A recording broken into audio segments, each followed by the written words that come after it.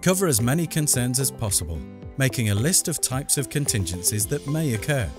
What if someone has to stay home with a child? Talk about who is going to do what in the case of emergencies or disputes.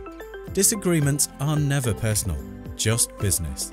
Set clear boundaries, rules and expectations from the get-go.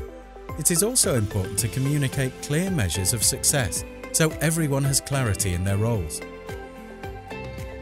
You may want to split ownership 50-50, but there may be valid reasons for not doing this. For instance, if one person is going to work full-time and the other part-time, a different ownership can reflect this. Learn how different types of business organizations can suit your circumstances.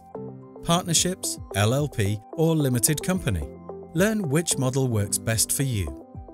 It is vital that the owners of the business have appropriate contracts documenting issues such as ownership in the business and exiting the business.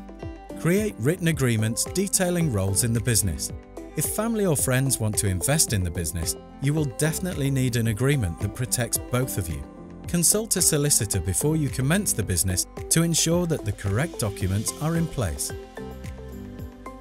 Having professional legal and financial advisors who aren't family or friends can diffuse tensions that may arise.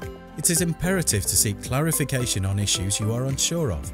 Gaining the expertise of a legal professional will help resolve the issues with speed and skill if you run into a problem. Going into business with a friend or family member can be a great idea, but it can also cause tension and relationship issues, which may not be apparent when you start the business.